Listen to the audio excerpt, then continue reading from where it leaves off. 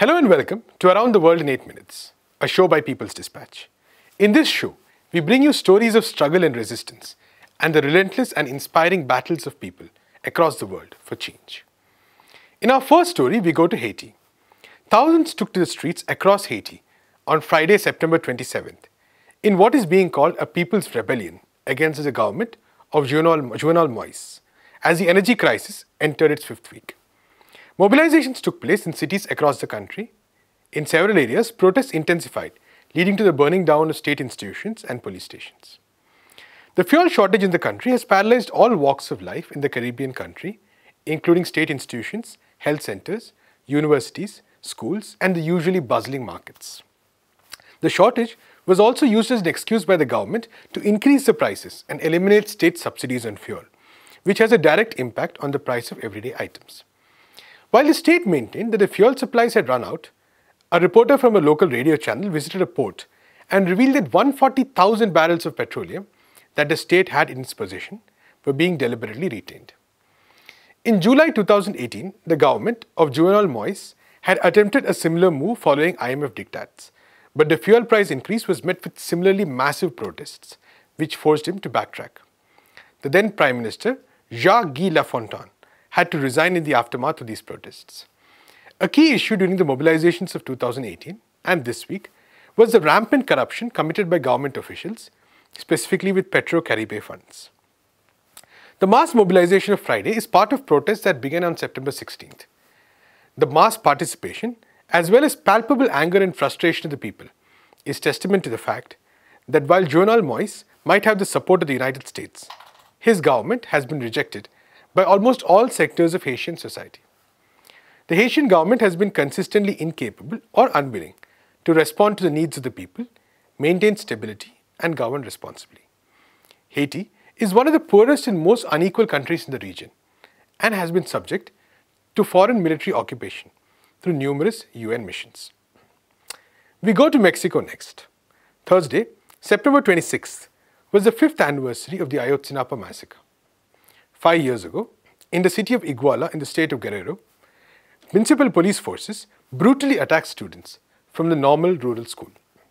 These students had commandeered buses in order to travel to Mexico City to commemorate a massacre which took place in 1968. The attack resulted in the forced disappearance of 43 students, the assassination by police forces of 6 people, including 3 students, and injuries to dozens.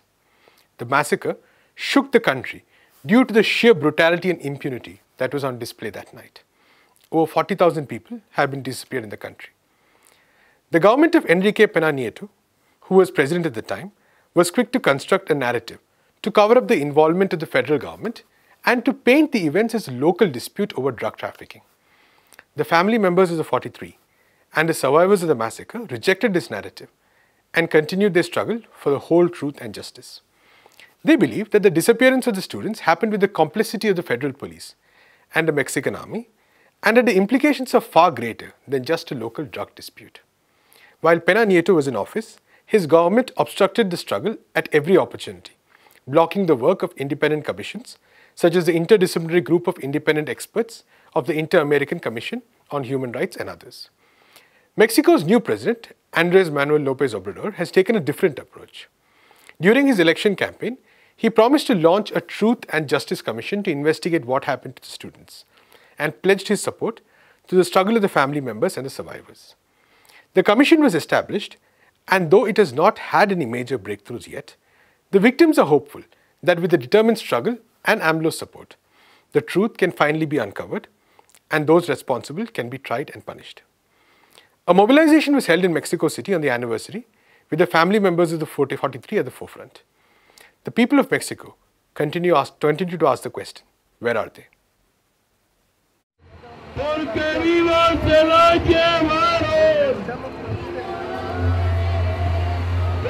En todo este tiempo es un dolor tan grande el que lleva uno, que tiene uno que salir por el hijo, ¿no? Por el amor que le tienes a tu hijo, por ese ser tan querido y preciado que es tu hijo, ¿no? Algo de ti, y que el cual te lo arrebatan y pues que tienes que seguirle, ¿no? No tienes que bajar la guardia. Como le hemos dicho muchas veces como padres, no es porque seamos necios, sino porque simplemente 4 años, 5 meses vivimos en un horror de mentira, de injusticia, de no saber la verdad, de saber que hay personas funcionarias del gobierno que están implicadas y no hay esa voluntad, ¿no? de darte una respuesta, ¿no? Entonces no te queda otra que seguirle con ese dolor que llevas, con ese desgarre que llevas, pero que sabes que tienes que ir a buscar a tu hijo, ¿no? Next we go to Palestine. Thousands of women and activists across historic Palestine and the diaspora took to the streets on Thursday, September 26th, to reject gender-based violence and proclaim the centrality of women's liberation to the social, economic and political fight for broader Palestinian liberation. The call for the mobilization was issued by Talhat, a collective of Palestinian women across historic Palestine, who were moved to action following the brutal femicide of 21-year-old Isra Garib, who was murdered by members of her family in late August. The rally in Jerusalem was met with police repression, but that did not deter the spirit of the protesters, who defiantly marched on. We take a look at the protest video.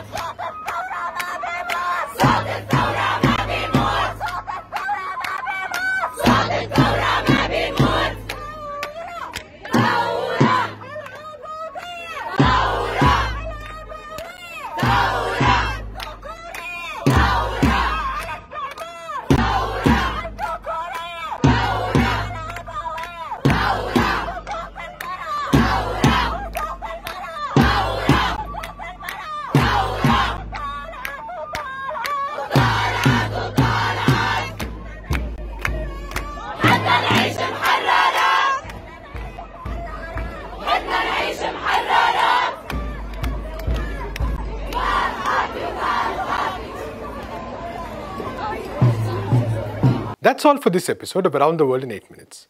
For more about these stories, visit our website peoplesdispatch.org and follow us on Facebook, Twitter and Instagram. Thanks for watching. Que cantar, que vamos a triunfar.